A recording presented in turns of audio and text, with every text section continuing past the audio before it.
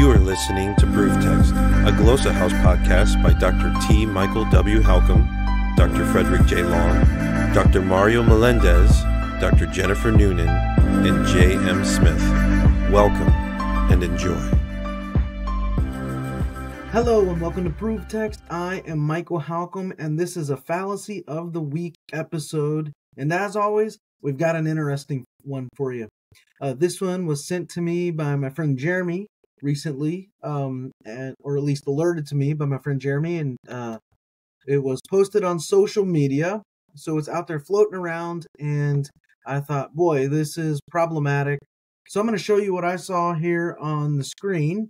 So if you're watching, you're going to get to see it, but if you're just listening, then I'll read it out to you and you'll hear it. So this was posted by the famous Bethel, the sort of charismatic Bethel music group, and particularly by someone named Chris Valatin.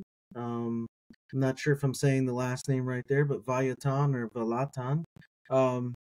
But yeah, this was posted on the Bethel social media, and it says this: prayer is an act of leadership as it authorizes God to do His will on our planet. All right, so almost every line of this, there's 5 lines here, but almost every line of this is problematic in a way. So let's just look at this, right? But the overall, say the whole thought is very problematic. There's a lot of logical fallacy stuff going on here. But the first 2 lines, prayer is an act of leadership. Okay, I've never, ever heard anybody define prayer as an act of leadership except this person. And that doesn't mean that it's wrong because nobody else ever defined it that way. But to say prayer equals leadership, okay, if you're going to define it that way, then, or you're going to say that, then you got to define it. Like justify that, that point. Prayer equals leadership. Prayer is an act of leadership. So I'll talk a little bit more about that. But then it says it's an act of leadership as it authorizes God. Okay, so we are the ones that have to authorize God to do something? Okay, I thought He was the sovereign one, not us. It authorizes God to do His will. So God needs authorization from us to do His will? Doesn't sound very sovereign to me. Authorizes God to do His will on our planet. Okay, I thought it was His planet, not ours. Okay, so those are some of just the surface things I'm saying here. Again, every line is pretty much problematic, but let's think of this in terms of like just very specific logical fallacies. And the first one that comes to my mind is what we would call circular reasoning or begging the question. All right, so begging the question or circular reasoning, it happens when somebody assumes that something is true without giving proof. You're essentially saying that's the statement, is what it is, right? Or something is true because it is what it is. Well, no, give me the proof for that. So you're just saying it's true, but I need the proof for it. And this statement assumes, without proof, that prayer authorizes God to act. So if you're going to say our prayers authorize God to act, prove that. Prove it to us. From where are you getting this? Okay. And so I guess another thing we could say, like if you think of the statement, prayer works because it works. So prayer is true because it's true. Right? Like scripture is true because it's true. Christianity is true because it's true. This is all problematic. It's just circular reasoning, begging the question. Right? Well, I've heard a lot of people say, well, the Bible's true because it's the Word of God, and we know it's the Word of God because it's true. Well, that's circular reasoning. So we have that going on here because, again, it's assuming that prayer authorizes God to act. It's, again, prayer works because it works, or you're saying prayer authorizes God to act, and God acts because He's authorized by our prayers to. it's circular reasoning, begging the question, and it's bad theology. It's actually just bad logic. It's bad theologic, but it's really bad logic. Another thing that I see going on here is what in terms of logical fallacies is known as a non sequitur. And a non sequitur just literally means in Latin, it does not follow or does not follow. Right? So the idea here for a non sequitur fallacy is when your conclusion doesn't logically follow from your premise. So here you have a premise, here you have a conclusion, and the premise is supposed to lead us to the conclusion. But in a non sequitur, the conclusion doesn't follow from the premise.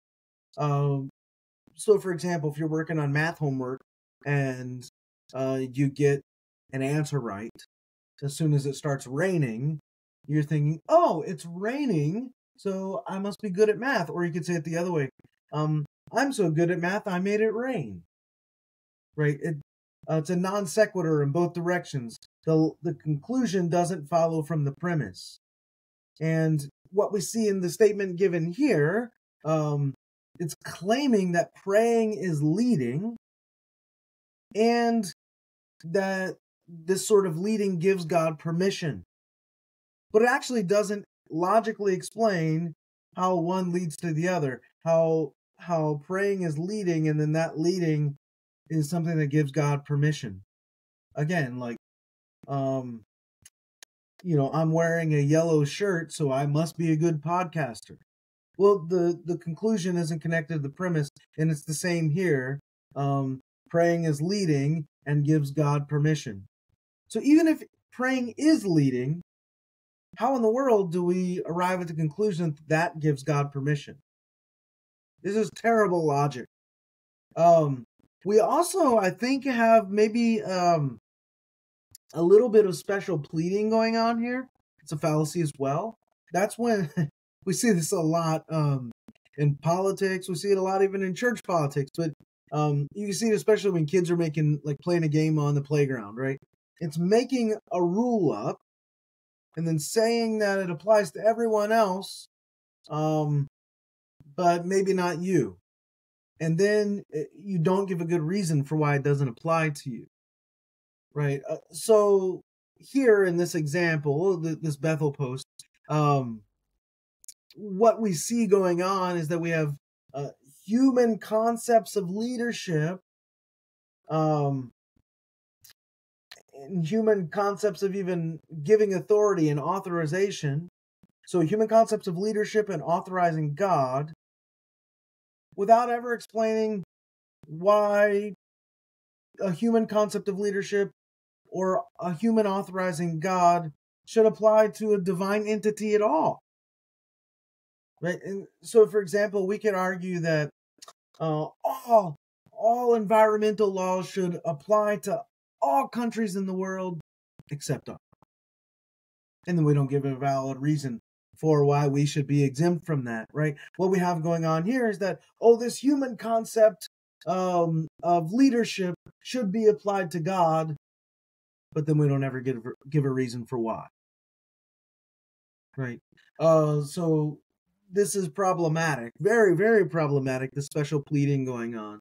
I'll just point out one more that I think I see here. It's what we would call anthropomorphism. Now, this isn't always wrong. This isn't always fallacious, but in this case, it may well be an anthropomorphism. It's a big fancy word. It's basically just when we have the thought that non-human entities like animals or gods have human traits or emotions, or we apply human traits or emotions to a non-human entity, like a divine one or an animal one, right?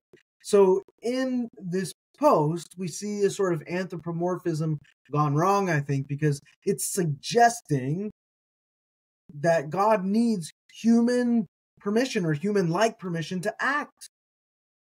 And it's attributing a human action to a divine being. This is actually the worst kind of anthropomorphism, perhaps.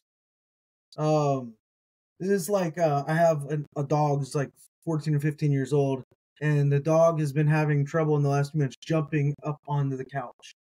Instead, every time it tries to jump, it doesn't make it, it falls back down. And now I could say, oh, look, the dog's embarrassed. And in that case, I would be applying human feelings or emotions to the dog, but the dog's not embarrassed, right? I'm projecting a human emotion onto the dog. And in this post, this Bethel post, it's projecting a human trait, needing permission to act, needing authorization to act. It's projecting that human thing, that human trait, onto God, who is a divine being. So it actually maybe overlaps here with that special pleading a little bit, but anthropomorphism sort of gone wrong, gone awry, gone off the rails here. So no, God doesn't need, prayer isn't leadership, and prayer isn't leadership that authorizes God, and prayer isn't leadership that authorizes God to do his will. God doesn't need our authorization, and he certainly doesn't need our authorization to do his will. And this is not our planet, it's God's planet. So yeah, I'll stop there. We have to pay attention when we see these posts. They look and sound creative, and they're all decorated up, and they're kind of catchy, but it's terrible logic, terrible theologic. So yeah, I'm going to stop there, and I'll say I hope that helps. Interested in growing your ancient language skills but not sure where to start? Glossa House can help. From illustrated readers and short stories to lexicons and grammars, Glossa House offers a variety of resources for beginning, intermediate, and experienced ancient language learners. Head to glossahouse.com today. Glossa House, language resources for the global community.